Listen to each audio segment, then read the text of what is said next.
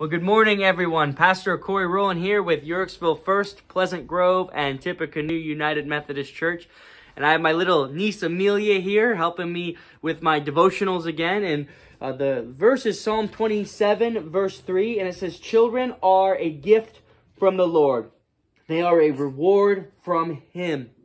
It says, "Children born under young men are like arrows in a warrior's hand. How joyful is this man whose quiver is full of them.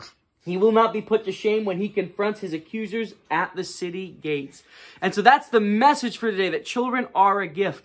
And I know my brother Kyle, my sister-in-law Kaylee, they know what a gift she is. In fact, they love her so much that they have informed us that they're pregnant again. And in November, they'll have 2 little ones, both under 2. So yes, their lives will be crazy and they will be busy, but they will be blessed even more from God.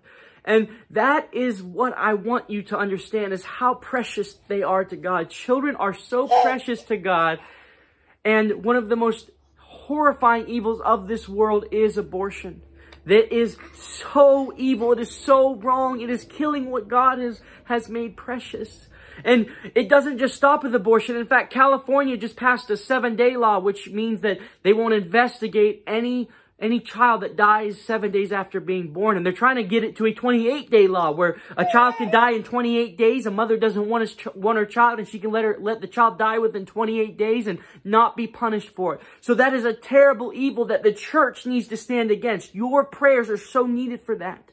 But even in the midst of this evil, let us praise God, because it is looking very much like the Roe versus Wade case. The Supreme Court case that first allowed abortion will be overturned. And it will, become across the board a federal law that will no longer allow for abortions. So pray for that to happen, and praise God that it looks like it will. Roe versus Wade has been a Supreme Court decision that has allowed for the death of millions and millions of babies. And so may we pray that it comes to an end, because these children are a gift from God. And so let us never forget what a blessing they are. And let us never forget to stand up against that great evil, because our Lord is working and our Lord is moving. And so wouldn't you be in prayer that the Roe versus Wade case does come to an end, and that the evils that California is doing is stopped, because children are precious. I mean, look how precious